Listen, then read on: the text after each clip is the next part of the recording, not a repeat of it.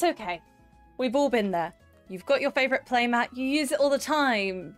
Unfortunately, that's gonna lead to a little bit of mess, staining, grub, coffee stains, tea stains, food stains. Girlie, don't not use your favorite playmat because it's too pretty.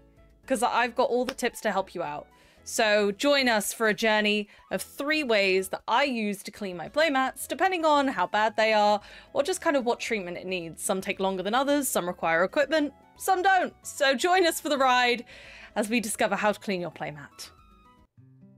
Okay, this is method number 1. Now I've picked a slightly grubby playmat. White, not the best kind of color for a playmat in general. You can see it's a bit, I don't know, just sad looking. I'm gonna make it a little bit worse before we make it better. There's some coffee. I'm just going, oh no, it's Pikachu. It's all coffee stained. There we go, there she is. And then let's go ahead and pop that into a pillowcase. This method we're going to be doing first is just using your washing machine at home.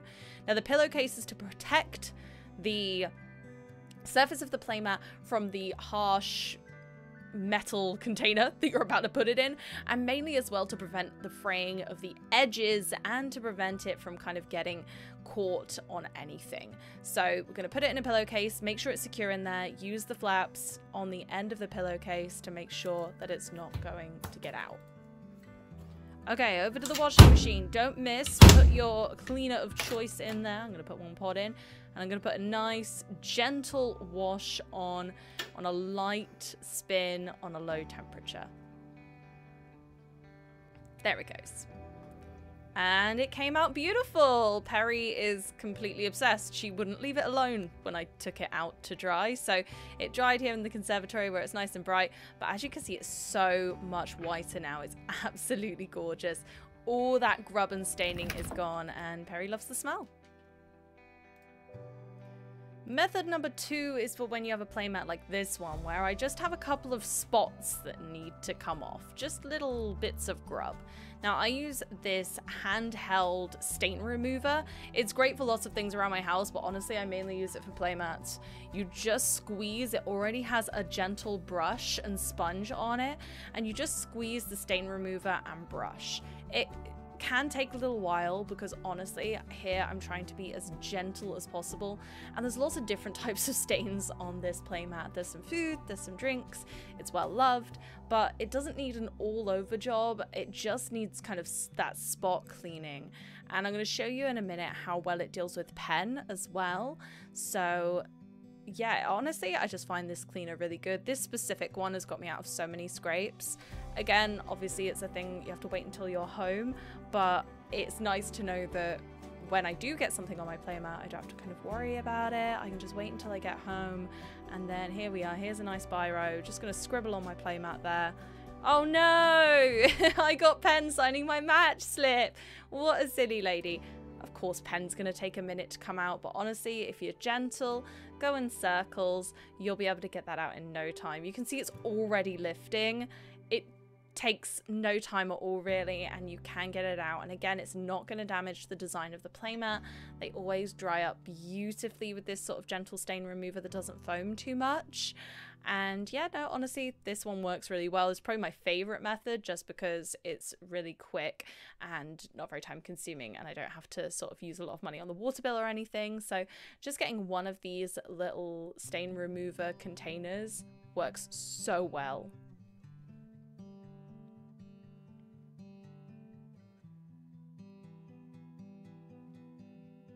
And next up, this is a generally incredibly grubby playmat. As you can see, it's got some stains over there, it's got some over by the clouds. It's just well loved. Let's call it well loved. This time I'm going to splash a bit more coffee on it again, just to rub it in there, get it all grubby, make sure that we have some challenges on our hands. Let's get those clouds nice and brown. Yeah, there we go. Oopsie daisy, all that coffee. Now this time I'm going to use a machine. I'm going to use my handheld carpet cleaner.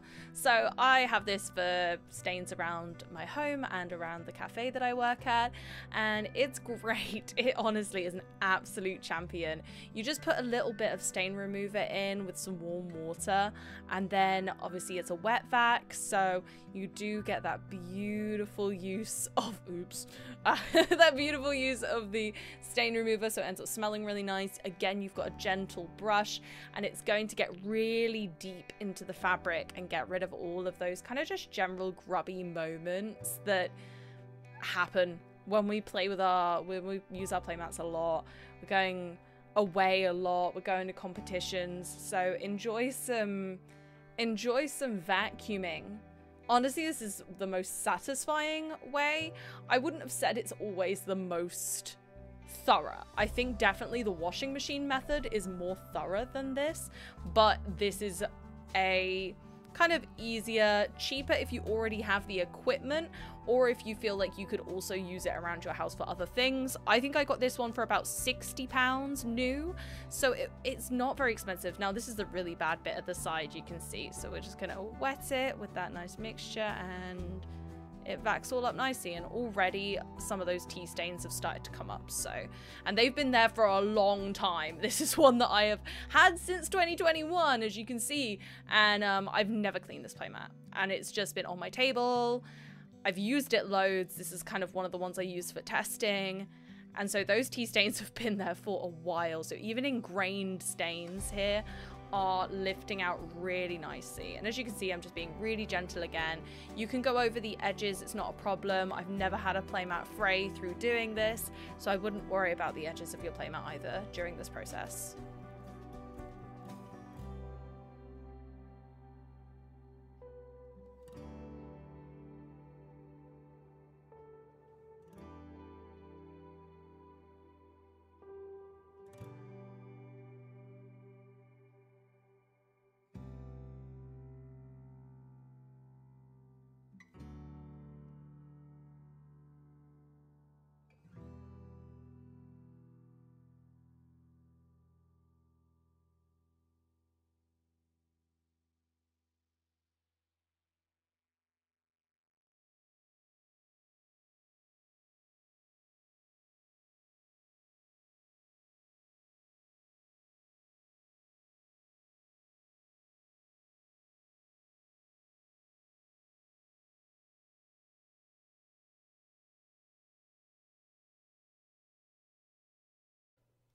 And there we go, leave her to dry, and a beautiful, usable playmat with no tea ingrained in there. Now we're gonna have a big stretch break.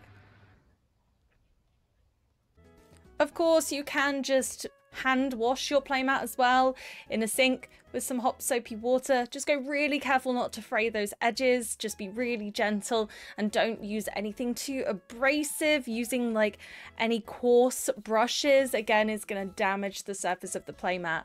If you need to clean the back of your playmat, that's super easy. You can just wipe that down with any sort of damp cloth. That one, not a problem at all. It's that front of the playmat that we're concerned about. But honestly, if anyone else has any hints or tips, please leave them below.